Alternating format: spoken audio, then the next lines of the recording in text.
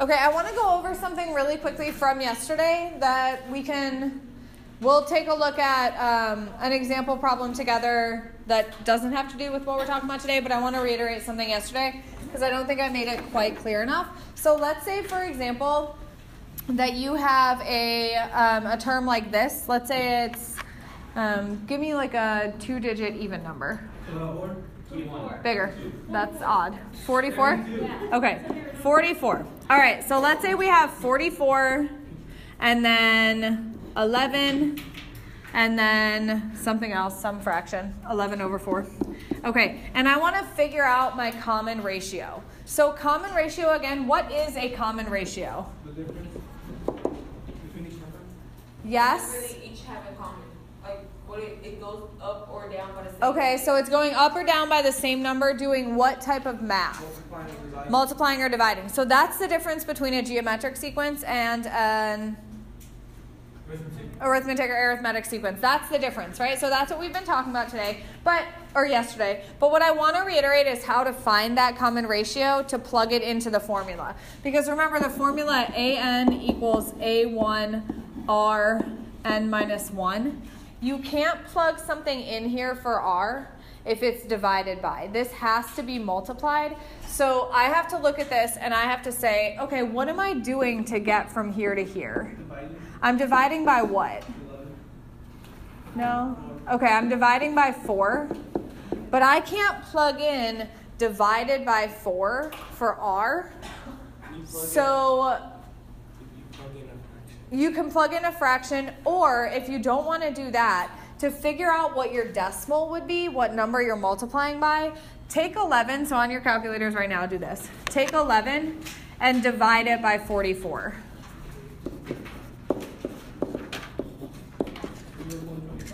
Yes, good.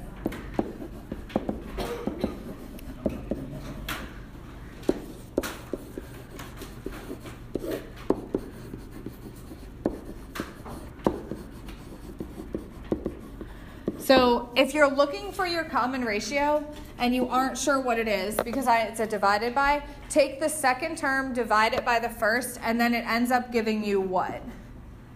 0.25, which is what you would plug in over here for r. Okay? So you can't do like divided by 4. I can't take divided by 4 and plug that in for r, because this is what kind of math in this formula. Like when it's all next to each other like that, it's multiplication, which means I can't just stick a random division sign in there. That doesn't work. So you have to figure out what you're multiplying by. So the way to do that then is to divide the second term by the first term. So for this one,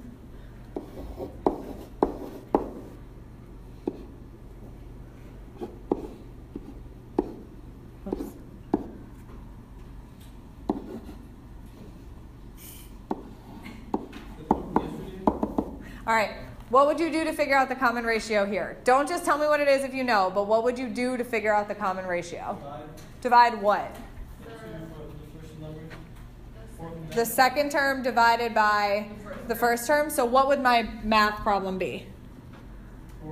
411 divided by 822. Good. And that ends up giving you 0.5. So your common ratio here is 0.5. Good. If you looked at this, you can also see that what are you dividing by here?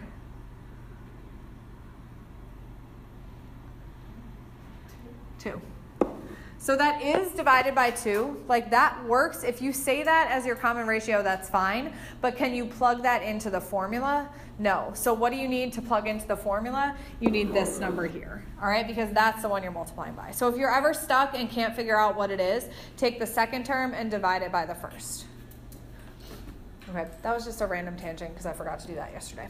All right, so we're going to use that and we're going to move into exponential functions. So again, as kind of a review for the year, we started with linear functions. Our whole first semester was on linear functions. So linear functions, when you graph them, made a what? A straight line. And then this semester, we've moved into quadratic functions, which make a parabola. So we've made parabolas. And now we're going to move into exponential functions. If it's a linear function, what's the basic formula? What is it? Y equals what for a linear function? Mx plus b. Perfect. Linear formula, y equals mx plus b. What is the basic form of a quadratic? What's the standard form of a quadratic, Brendan?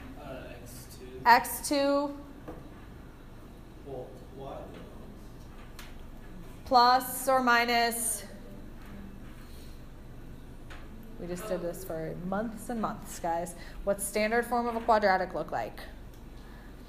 Starts with x squared plus bx plus c. Ax squared plus bx plus c. So you've got an x squared and a bx and a c. Do you have to have the b and the c? No, you only have to have what? The a. But the x is always going to be to what power? To the second. If it's a quadratic, it'll be to the second power. Exponential functions look like this. So what do you notice about this function? It looks more like a quadratic because it has a what? An exponent. But what do you notice about it? That is x on both sides. No, this is just f of x, so that's just the same as y. So remember, that's just function notation. So it could also be written like this. Is it because c doesn't have the power to take the second? It doesn't go to the second power. What does it go to? To the x power. So where's your variable here? The exponent is the variable. Okay? So when we did quadratics before, they were always to the what power? To the second. This exponential function could be to the second power. It could also be to the 40th. third, 40th, 50th, 122nd power, because the exponent is the variable. All right, so if it's an exponential function, that means your variable is in the exponent position. That's why these things, when you graph them, what happens when you graph them? They shoot up. They shoot up. They get really big really fast. Why? Because what's increasing? As you increase this, what is this thing? The exponent. As you increase an exponent, that means you're doing what? You're multiplying by itself. Multiplying it times itself that many times, right? So if you do something like 2 to the third power, what's 2 to the third power? 2 times 2 times 2. What's 2 to the fourth power? You're multiplying it by 2 again. 2 to the fifth, multiplying by 2 again. So it's getting a lot bigger, a lot faster. So an exponential function is going to look like that. And it's going to get really big really quickly because your exponent is the variable. So the key there is that your variable is in the exponent position. So if I say, is this an exponential function, and I give you this?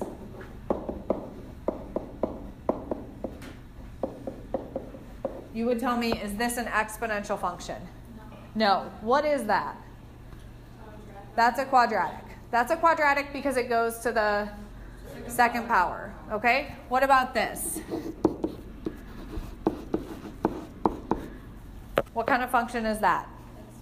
That's an exponential because where is the variable? It is the exponent. Okay? So it's an exponential function if your variable is in the exponent spot. So this is exponential. This is quadratic. What if it has no exponent and it's like this? This is what? Linear. That's linear. It has no exponents. That's linear. That's why it's the first one you learn, okay? Because it's the smallest of them, I guess. It's the most consistent because it'll increase at a constant rate. Okay. So what do we do then when we're solving exponential functions? Well, we're just plugging in the same way that we did in any algebra equation that we've used before, except the only difference is we're plugging in for the exponent. So it doesn't change anything you do. It's literally just about, can you plug it into the right spot? So this first one says the function f of x equals 2 times 3 to the x. And again, f of x is the same as what? Y. So I can cross that out and just say y equals 2, 3x. Models an insect population after x days. What will the population be on the 5th day? So what am I going to do here? Plug in 5 to the x spot. So 2 times 3 to the 5th. And when you do that on your calculator, how do you do it? How do you do something to the 5th power? You put the arrow button. Okay, so on your calculator, you're going to do 2 times 3 to the 5th. What do you have to do with the 3? Is that especially important right now, or does it matter more when it's negative? It matters more when it's negative. Is it a good habit to get into now? Yes. Okay, so 2 times 3 to the 5th, which ends up giving you what? 486. Which means after 5 days, how many insects are wherever we're talking about? 486. Which is kind of true. Have you guys ever done like a science experiment, or perhaps sometimes this happens at my house where like you have a piece of fruit and it goes bad, and like on day 1 there's like 1 fruit fly, and on day 2 there's like tons of fruit flies all over the place? That's because that happens at an exponential rate. Okay, so if you see like, this is gross, never mind. Have you ever seen roadkill, like on the road? Yeah, and it's like surrounded by flies. Okay, so they increase at an exponential rate, which means you might go from day 1, there might only be 2, and then on day 5, there's 486 because they increase at an exponential rate. All right, the function f of x equals 1500 0.995 to the x power, where x is the time in years, models a prairie dog population. How many prairie dogs will there be in 8 years? So what's this going to look like? What's this going to look like? What do I have to plug into my calculator? You have to plug in 1500. 1500. So neither of those change. And then to the what power? 8th power.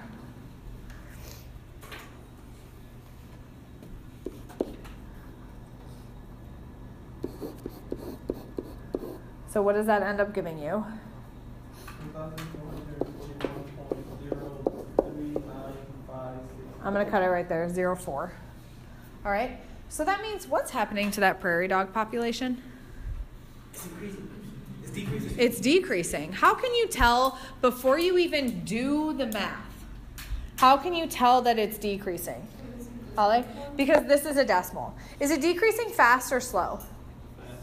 Slowly. After 8 years, how many less are there? Only, Like 100 less. yeah, only a few less, like 60, 59 less prairie dogs. So as this is our common ratio, so that means it's almost the full population, but every year a few are dying off. So that means in a bunch of years, what's going to happen to that prairie dog population? There will be less and less and less of them, unless there's some turnaround in the environment. Whereas with the fruit flies or whatever this is, they're increasing at a common ratio of what?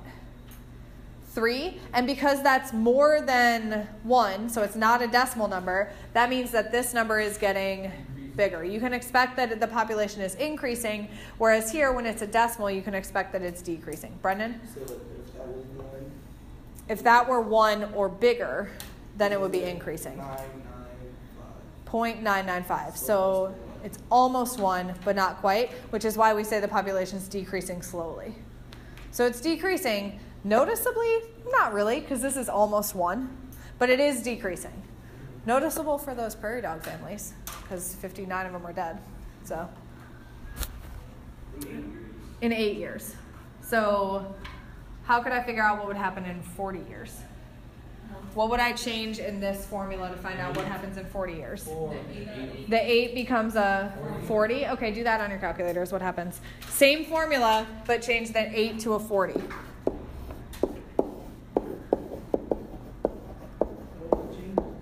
It should change, yeah. Is there a way to figure out? 12.7? 1227. Is there a way to figure out? Point 4. per year? Yes, there probably would be. Yeah. Do you want to try? Maybe not right now. Maybe after lunch we can do something like that. That's a good idea though, because there must be some way. Okay, so 1227.5. So after 40 years, now there's only 1200. So still, this decreasing pretty slowly, right?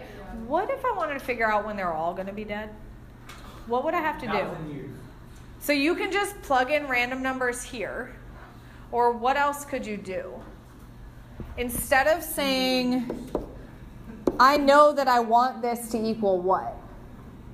0. So instead of saying that, I would say 0, 1500, 0.995 to the x, because now I'm asking, okay, how many years is that going to take? what? 10 million years, that's your guess? Did you get it? How? I don't know, I just started plugging All right. zeros. So Guillermo just took a bunch of numbers and tried plugging stuff in. So we're going to talk at some point about how to solve these, but we don't really need to worry about it. Okay? So, but that's how you would do that. You'd set that equal to 0. Matthew? Well, we're not going to actually get the answer. No. Oh. Do you want it? Okay. Guillermo just figured it out, like 10 million years. 10 million years? Yeah. You started putting in numbers. I saw that's like so many years. So, well, yeah, but you're only losing, like, if it takes you 8 years to lose 59, then, Oh, it's only 59? yeah, Oh, well, right? look at the 14, board. 41 plus 59 would be 1,500, yeah. After 8 years, it's only 59. Are you going to check me on that? Yeah. I hope I'm right. I mean, it's actually 58.96, but I rounded. Okay, so we're going to look at then what you do to tell if something is an exponential function. Remember how we did this? We've done this for all of them. So with linear functions, it has to have a constant change in the x and y. So that's when you did like left side and right side, both had to have constant changes. In quadratic functions, there has to be a constant change in the second difference of y. So can anybody explain to me second difference? It's been a while, but what's the second difference mean of y? Like after you find the first difference. After you find the first difference, you do the difference between the differences. So that one is probably the hardest. For quadratics, all you care about is the y's, and you just want a constant ratio, which means it needs to be what kind of math? Multiplication or division, and it has to be just in the y's. So I don't care about the x's at all here. I just care about the y's. So I want a constant ratio in the y's. So what are my y values here? 1.5, 3, 6, and 12. Okay, what do I do to get from 1.5 to 3? Times 2. What about 3 to 6 and 6 to 12? So is that a constant ratio? So is this an exponential function? Yes. So this is an exponential function. So we just care about the y's. So what do I care about in this one? Which are? Okay. What do I do to go from negative 9 to positive 9? Multiply by negative 1. What do I do to go from 9 to 27? So I'm already, it's not exponential. Nope, that is not an exponential because that's not a constant change in the ratio. Yes. Don't you have to look at the second? No, that's for quadratic. Quadratic is second difference. Exponential is just in the y's. Okay, do these practice problems. Okay, so how do we graph them then? How do we graph them? What do you mean solve it? You graph it by the exponential. What are all the steps? Yeah, remind me because I forgot. It's been a long time. There's not that many steps. There's pretty much just... Oh. So first you find either the minimum or the maximum. That would be if it were a parabola, but it's not. You find the x Don't these do like No, they do. You know? No, they do this. But How do we graph anything? you start from the origin. You You find the point. pick some stuff You find a and you plot it. we don't guess and check. You pick some stuff and you plot it, and then there's your graph. So we usually picked what? 1, 2, 3. No, we never picked 1, 2, 3. Oh, 2, 1. All right, negative 1, 0. I'm going to let you guys just do negative 1, 0, 1, and 2. All right, but again, where are you plugging that in? Into the equation, and these numbers are going in for the exponent. When you put a negative into an exponent, you need to be careful how you do it. So when you do it on your calculators, make sure that when I plug this in, so the first thing I'm going to do is 3 parentheses 4, and then when I hit that little up button, if I plug in negative 1, just make sure the negative and the 1 stay small. So this is easiest to do if you're in math print mode. So this is easier to do in math print mode.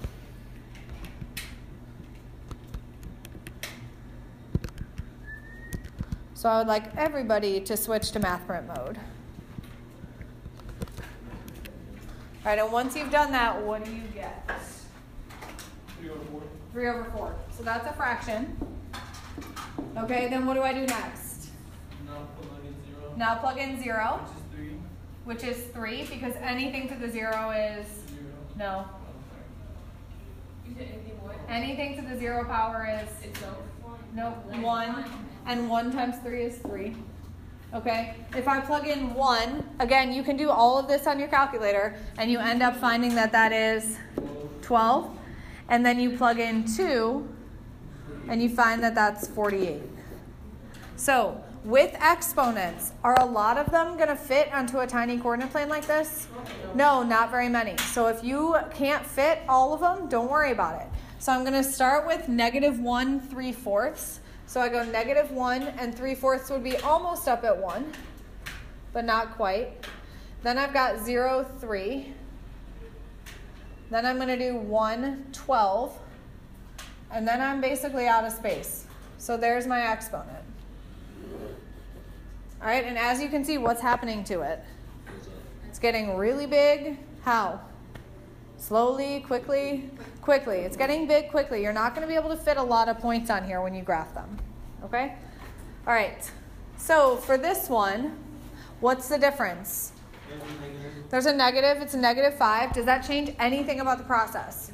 No, you still do the same thing. And again, I'm only asking you to do -1, 0, 1, and 2. So on your calculators, I want you to do that. Be careful when you plug that in. Make sure the 2's in parentheses. And do what you're supposed to be doing.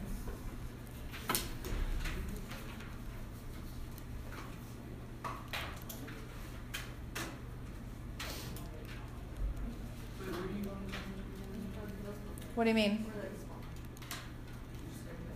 Where do you go on the calculator for what part? Is that No, you're not doing a -5 or table. -5? It's -5. It's the same thing, but it'll give you a syntax error if you put the minus sign, so do the negative sign.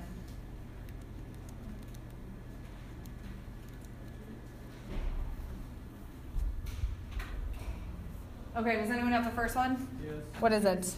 -5 over 2. 5 over 2. And then the next one? -5. -5. And the next one? -10. And the last one? -20. -20. Okay, so we can fit a few of these on there. So we start at -1 and 5 over 2. Yeah, Brendan? You can, do you remember the same when we put Yeah. it to the table? We're not doing it that way now. Okay, so what? I'm glad, but I want you to do it this way. Okay. Okay, so where is -5 over 2? At the bottom. Yeah, but where, like, is that bigger than 1 or smaller than 1? Smaller. Bigger than 1?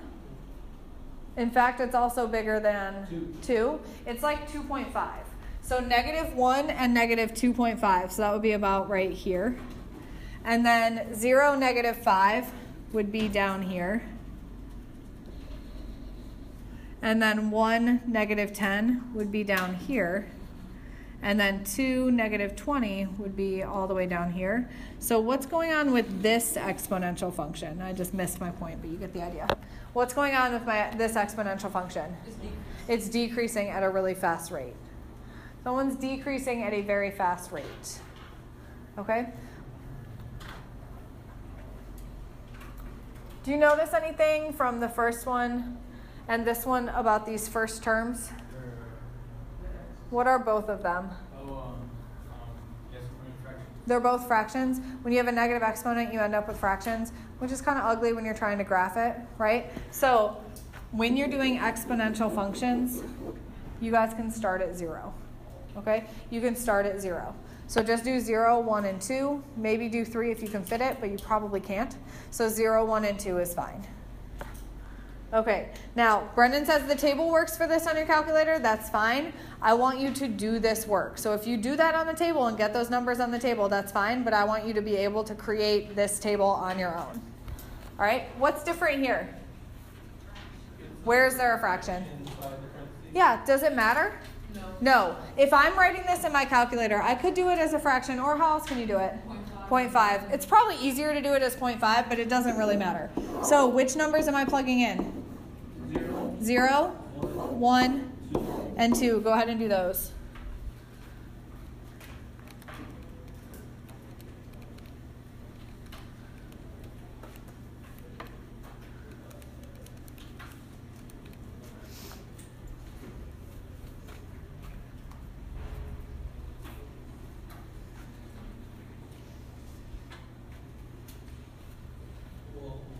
What do you get for the first one?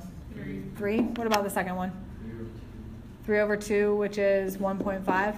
And then the last one? 3 over 4, which is 0.75. Okay, what's happening with this one? Instead of the negatives being fractions, they're actually positives. Okay, the positives are actually fractions. So 0, I start at 0, 3. Which way is this exponential function going? Down. At a fast rate or a slow rate? Not as fast as the last one, but not like the prairie dogs, right? So the prairie dogs was very slow. So 1.5 would be right about here. And 2.75 would be right about here. Could I fit more points on here? Probably. Do you have to? No. Okay, so your exponential function here is decreasing. So that would be like a population that's dying off. Brendan? And also the negatives there, instead of them being fractions, they're whole numbers. Yeah. Okay, so walk me through again. What are the steps for graphing it? Do 0, 1. Pick some points. What are they? 0, 1, 2, 3. And then do what? Plug them in. And then do what? Graph it. Good. Do it.